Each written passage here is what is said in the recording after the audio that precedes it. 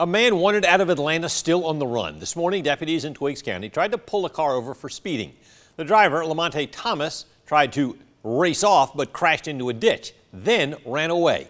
Megan Western kept up with the search this afternoon and talked to a man who lives in the area and says he's worried.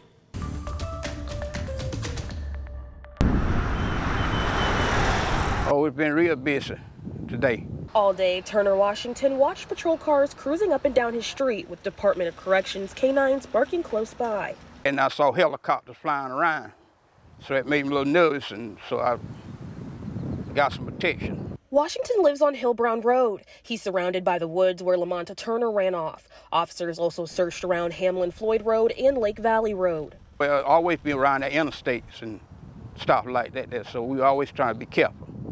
Chief Deputy Buddy Long says everyone nearby should be careful. With the charges, I would consider him to be dangerous. He's wanted in Atlanta for aggravated assault, armed robbery, and terroristic threats. We're going to search till we are confident we have searched everywhere in this area and he is not here.